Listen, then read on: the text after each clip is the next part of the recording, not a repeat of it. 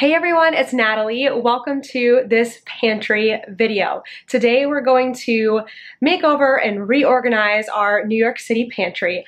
As you may know, most apartments in New York City are too small to actually have a pantry, so we have taken over part of this hall closet to make it work. I have been putting this off for a long time. We've lived in our apartment for over 4 months now, and our pantry is still a disaster. It's right here behind me. I'll get a better picture in just a second. So in Texas, we had a nice huge pantry. Maybe I can get a picture here and show you what it looked like. And I have so many pantry videos of me just working through the process of organizing and getting that pantry to where I absolutely loved it and it functioned great for us. So I'll include all of those linked down below if you want to go on the journey, if you will. I brought all of that organization stuff here with me to New York, knowing that I probably wouldn't get to use all of it, which is totally fine, but I wanted to use what I had to organize. So I have something going on here, and again, we'll zoom in a second, but it is not great. Like, honestly, I'm pretty sure that there are some photographs in here. So we're just gonna do a big clean today, a reorganize. So if you want to organize with me, open up your pantry, let's just do a shelf or something small, and let's get some stuff done. Hey bud. Toaster's not sure what's going on because I'm filming this video. He's like, what are you doing? Okay, so I just wanted to show you where our pantry is located and in terms of our apartment. Okay, so let me back up. We do have an apartment video. Make sure you don't trip on anything. So here's our kitchen. We have a nice big kitchen, but it's really not big enough to put pantry stuff in. Like, we do have some big appliance storage up there, but mostly this is all like actual kitchen stuff, okay? But it's good, you know, we don't have much on the counters, and that's really, really nice. So to have an actual pantry, we're going into our entry hall. So there's our front door, we have like a little coat rack. Anyway, so we have this really great big closet. It's got 3 doors on it, but it's really like 1.5 closets because the middle door isn't on its own, if that makes sense. So these all slide on this side, and there's storage like way up. We're gonna spend a lot of time organizing this side of the closet in another video because it's also a disaster and needs some help. But this is more like coats, toaster stuff. We've got like medicine, extra storage for bathroom things. And then we took this whole side here and made it our pantry. So like I said, we've lived here for 4 months, and so I've already gotten started. Obviously we couldn't live here for 4 months and not have something going on, but it's a real disaster. Maybe not to you. Maybe it doesn't look too bad because I did get to just take some of the things from our Texas pantry. So we've got a lot of turntables and baskets and fancy things, but here's where it gets like real chaotic. Like, in this basket, there's like, I'm pretty sure there's some photographs like I was saying. I don't remember why, I just like threw them in there. But obviously this is not super functional. We probably have about 4 open chip bags that need to be thrown away, and just, it's not working for us. The labels definitely don't match. I haven't changed them out. Like, this says gum in bags, yet it has apples and Gatorade. What? So we're just gonna have to take everything out, throw away what we don't need, and make this look a lot better. All of the containers, shelves, baskets, and stuff that you see today are going to be linked in the description box below. The blue baskets I got at home in Texas, so I'm not 100% sure if those will still be available, but everything else is mostly like the OXO Pop Flex stuff, and then the shelves are from the Container Store. They're so great, and those they do still have available because we actually had 3 of them. Yeah, we had 3, and we went and bought another one once we got here because we knew we wanted to take advantage of all the vertical space. And so I know that those are there. And then one last thing, I just got on Amazon like yesterday, 100 of these little paper labels. I really like these to put on the baskets because it just makes it easier to know like what goes back in here. And then because I have so many, I can change them out as needed. So step number 1, we are going to clear out this pantry. We're going to throw away anything that's old and needs to go away, and we're going to get anything out of there that is not food, and we're going to have a nice, fresh space to get started organizing.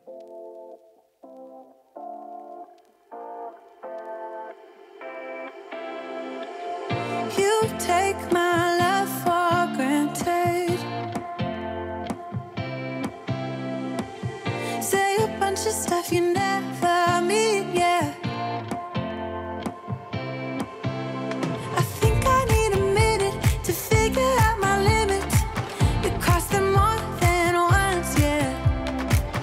You take my love for granted. We keep on talking from body to body, yeah. Getting closer to just being nothing else. I'm a sucker for your love, even though it's kind of... Somehow we've ended up with a lot of candy again. So as I'm like going through and getting rid of stuff, this candy we've had for a long time and neither one of us has eaten it. So I'm guessing it's something that we don't like. So stuff like that, I'm just kind of purging through, getting rid of, putting like stuff together. It's gonna make it a lot easier for me when I put the stuff back. Toxic, babe. You know I feel it when we touch. That your love is from a different place. It's toxic, babe.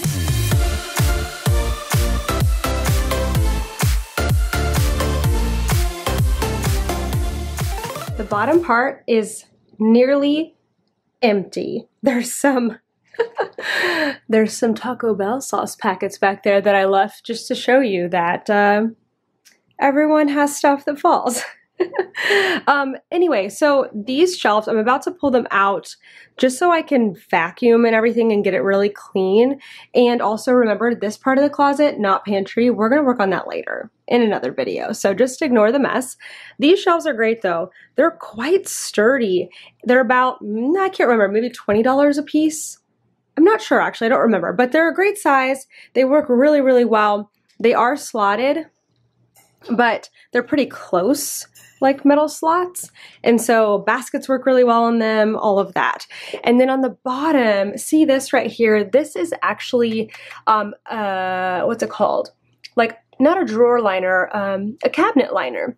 So this was like a big mat that came as an under the sink like cabinet liner, and I put it under the sink and I had all this remaining and I was like, you know, I should probably put something underneath these little metal feet to protect our wood floors, because I know as we're pulling stuff out this will move. So I need to get that fixed so that's a little more under the feet, but I just do that in some places to protect our floor. You know, I would do that at my own home, but also being renters, we really want to protect it. So I'm going to pull this out, vacuum, and then put the shelves back. And then we will go up to those higher shelves and get those cleaned up too.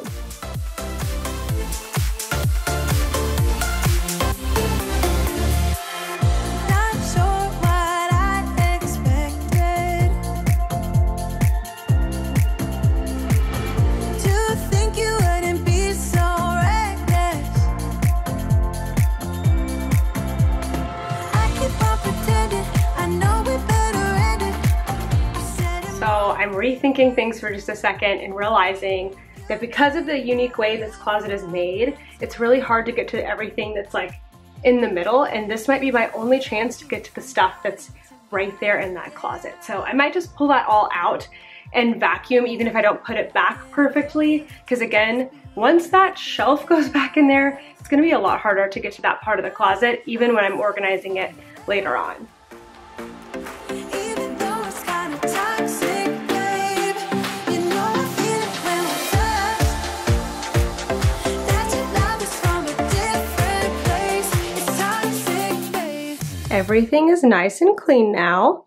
Trust me, it's all almost dog hair free, and I organized that. We have too many bags, so that'll come in another video. So what I've done with all of this stuff is I've put it over here on the floor, kind of in categories like sweet stuff and chips and tea, and we don't have a ton of food anymore. We used to have so much more in Texas, if you remember that.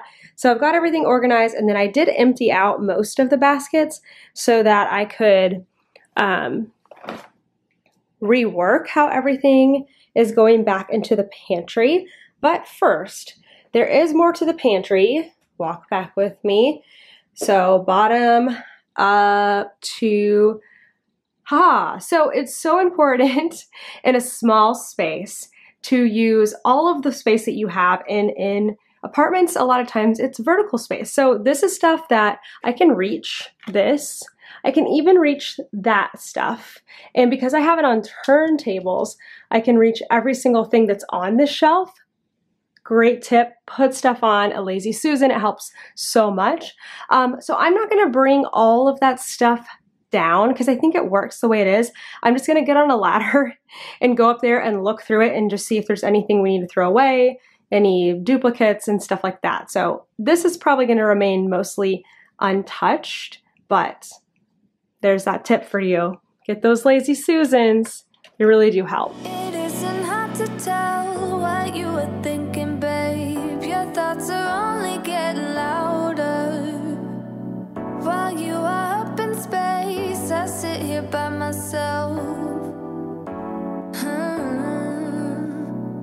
Are you gonna spill the truth or waste your life away? So that was just a quick check. I mean, I just went through everything. I turned all the labels around to make sure they're going out because again, when I'm standing down low, I can't really see everything. And then duplicates are always in the center of these little Lazy Susans. Like we have an extra peanut butter, so it's in the middle there. So when I run out of peanut butter, I can check the middle. And then we also have duplicates in the back. There's an extra Pam. See, we have one right here, one in the back. There's extra flour back there. So we do still have duplicates, just not as much. And then I kind of freshened up this shelf. This is a lot of baking things that we have.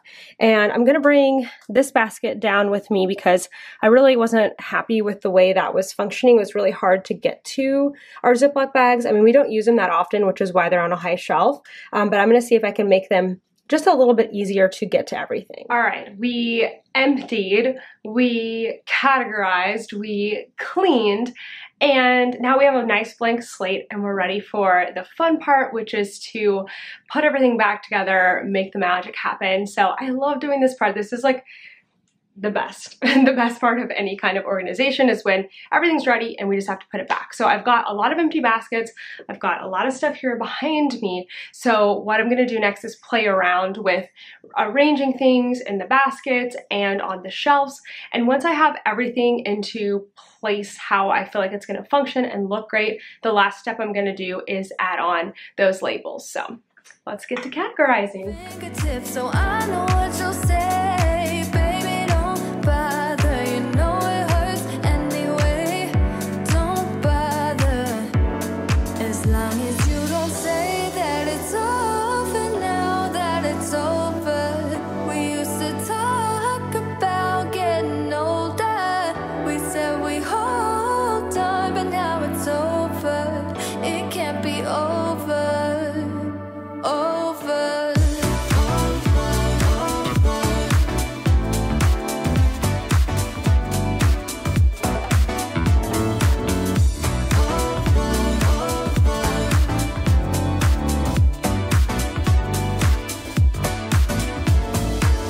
I don't know what you did, but it's alright with me.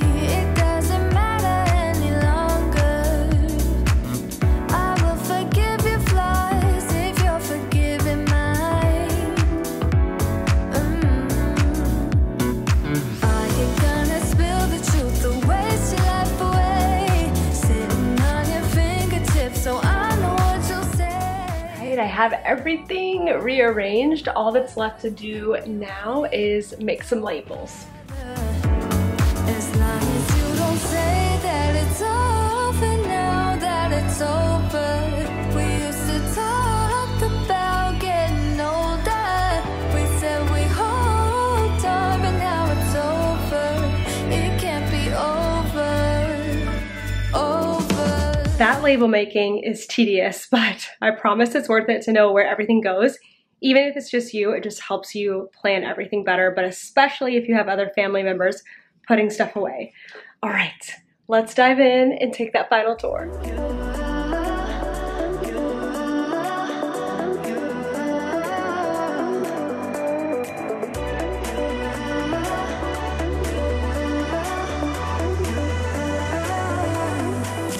Starting way back here, I think you can already tell it's not as overflowing as it was earlier.